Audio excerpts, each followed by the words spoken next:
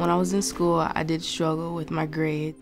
I didn't really like school because I was struggling. I didn't feel confident about myself at all. I felt like I just reached my breaking point. Like, I didn't care no more. Forget school, forget life. I started working when I was on a young age, scrap milling. My life wasn't focused on school. Public education is designed to provide all young people at a shot with the American dream. Each year, we see about 1.2 million young people who never graduate and never will, which means they are pipelined to be second-class citizens.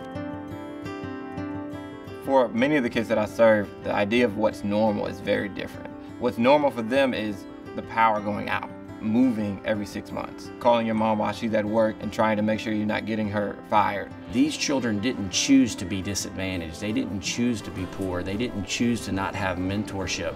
And they didn't choose to not have the basic necessities at home.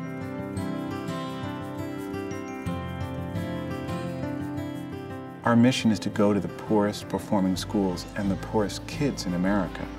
So it is going to the heart of the dropout problem and attending to the non-academic barriers so we could actually free up the young people to be able to learn.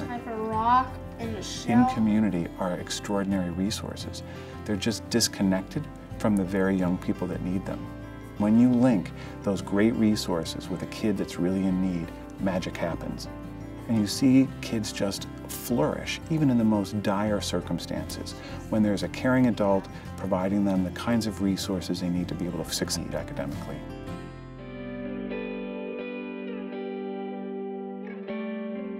The Communities and Schools Site Coordinators are the hub of activity in the school. They connect children with whatever they need. My job is to empower them, bring the community and the resources that are around to support them. They may have what it takes, but they don't know what steps they need to take in order to get there. If I not have met Mr. Weeks, I would probably not be in high school. He was the one who provided me for anything I needed help with in school or at home. He gave me hope. He gave me a lot of hope, put me back on track.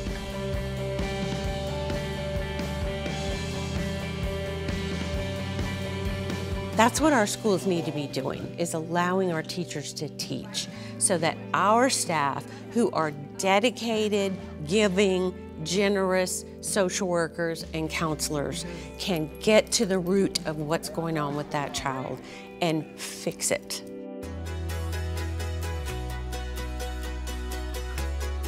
Communities and Schools has a unique and critical role in helping to improve education in America. For every dollar invested in communities and schools, we return to the community $11.60. There is actually a good economic argument to do the right and just thing.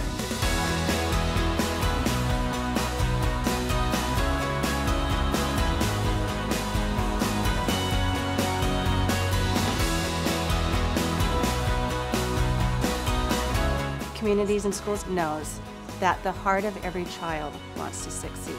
We unlock that voice within the child that says, I can be something bigger and I can be something better because someone believes in me. You did it. Good job.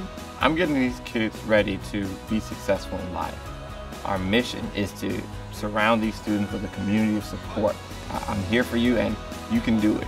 You can still succeed. I will help you make it through school. Well, right now I see a very bright future. And I know that when I fall, I have somebody to catch me.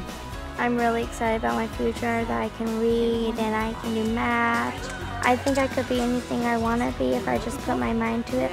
I'm almost out of high school. I'm figuring to go to college, start my life. My future is very bright. The grass is greener on the other side. For these kids to understand how learning is such an important gift.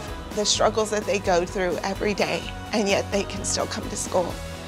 And they can have a smile on their face, then I know I made a difference.